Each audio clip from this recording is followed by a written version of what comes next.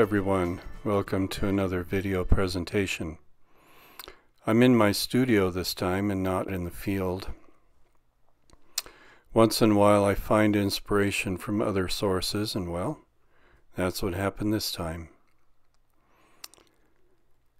As you're watching this, you're seeing some preliminary line work being laid down, and it's very sketchy on purpose. I want it to blend well into the background as I apply watercolors. So this is what I sometimes call my hop, skip, and a jump line. It works well for me, and it's just a means to an end.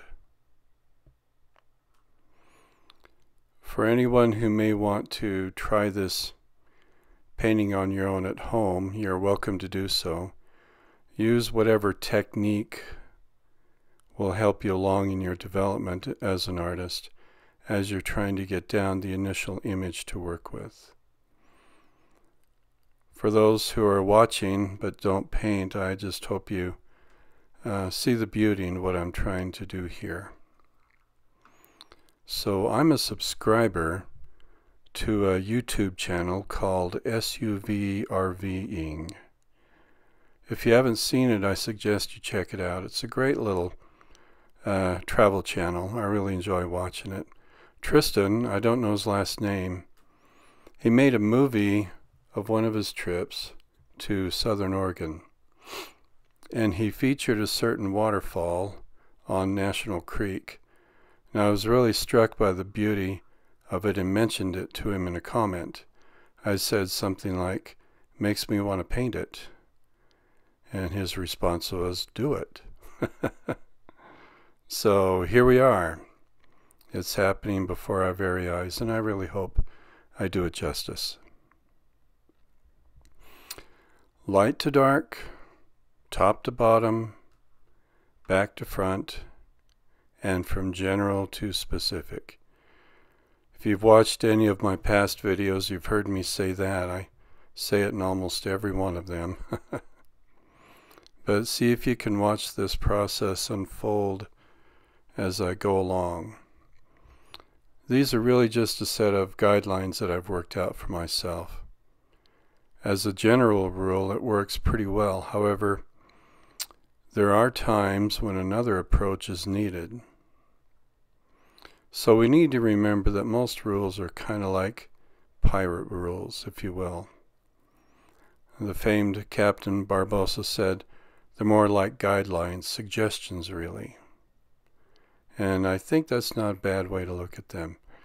There are times when you may want to break a rule, but make sure it's for a purpose, for a reason. Otherwise, it won't look right. Right now, this is all a basic block-in of the colors to build on later in the painting. These marks with my brush are as sketchy as the graphite lines that I initially laid down.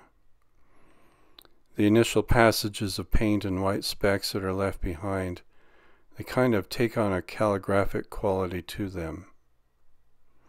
Some I will leave, some I will cover up with successive layers of paint. Remember that this is drawing, what you see happening here. Even though it's with a brush, the principles of preliminary sketch, capturing angles, measuring proportions, positive negative space relationships, and light and shade, they all add up to the essential skills the artist needs to successfully complete a work of art. Now, it needs to be said that what I just shared with you is my little recipe that I've come up with. It's the way that I have labeled key skills for an artist to have and work with. Other people who instruct or give advice or share their skills, they may speak about these things in a different way. This is just my language that I'm sharing with you. As I'm working along, I'm careful to preserve the white of the paper as needed. This is transparent watercolor, and consequently I can never go lighter than the white of the paper itself. Even if I were to try and lay white paint over the top of this paper, it would look dull by comparison. And every succeeding layer of paint would only push the scene a little darker. So that's the nature of transparent watercolor. Other mediums that work in a more opaque manner, they operate differently from that. But in this transparent manner, the white of the paper is something the artist needs to preserve. Occasionally, as you're watching this process take place, you'll see me working interchangeably between two brushes. Typically, one is loaded with paint, the other is loaded with water. And what I'm doing is I'm laying down an initial mark or stroke, and then I'm coming in with a brush loaded with water to modify it or push it in a direction I want it to go, just so that I can make that spot do what I would like it to do. This is a constant process of interaction between the artist, the tools of his or her trade, and the work of art that they are making. And constant decisions are being made.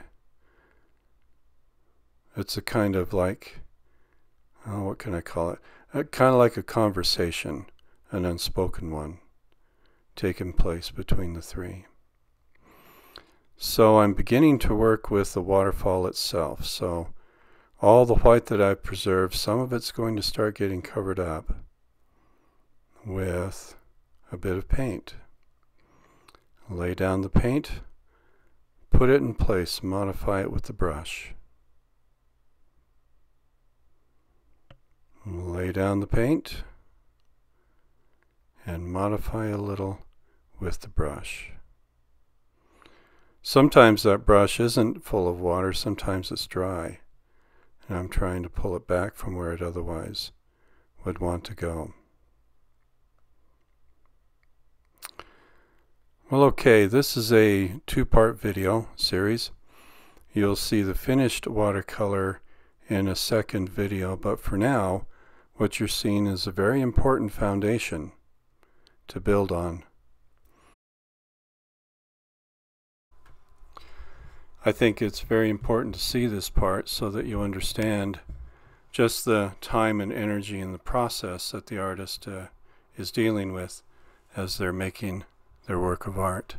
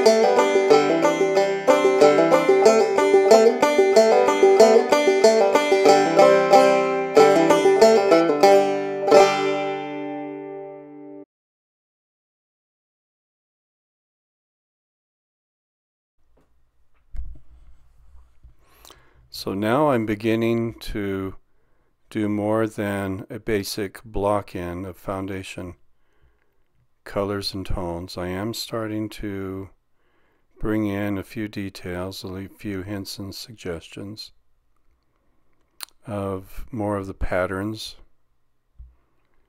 There are successive layers of paint going on top of each other.